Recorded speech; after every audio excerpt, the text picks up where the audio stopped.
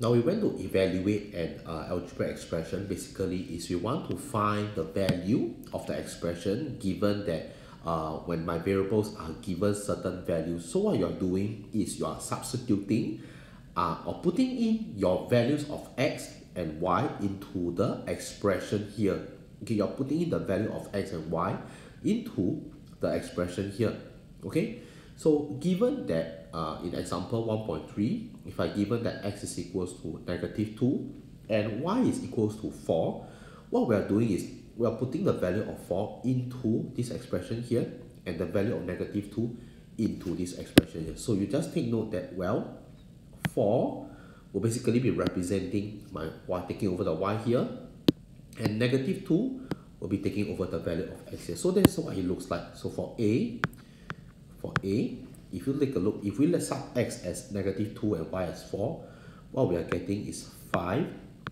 Okay, so 4, remember, we are putting 4. So instead of y, we are putting 4 minus, because of this minus sign, 4. Okay, the original coefficient. And our x now, originally x was replaced with -2. So in case you're still not very sure, let me just put a shadow there. This was originally my y, which I have replaced with 4.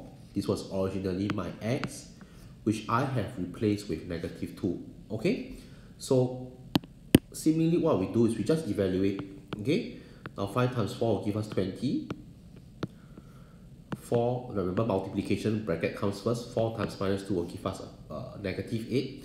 So this is 20 minus -8, which is the same as 20 adding to 8, which is equals to 28. Okay, and that's our answer for part A. Okay, so for part B, we have 1 over x minus y plus 3.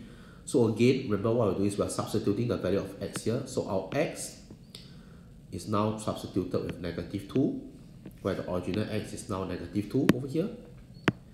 My y minus y plus 3, so my y is substituted with 4 plus 3. Again, just to show you the original x was here and the original y was here. Okay, so next I evaluate it. This is -12 minus 4 plus 3, and your final answer should be -3/2.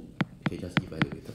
Okay, so that's for example 1.3. Okay, I hope you understood and the objective of this example is how to evaluate algebraic expression. Okay, thank you.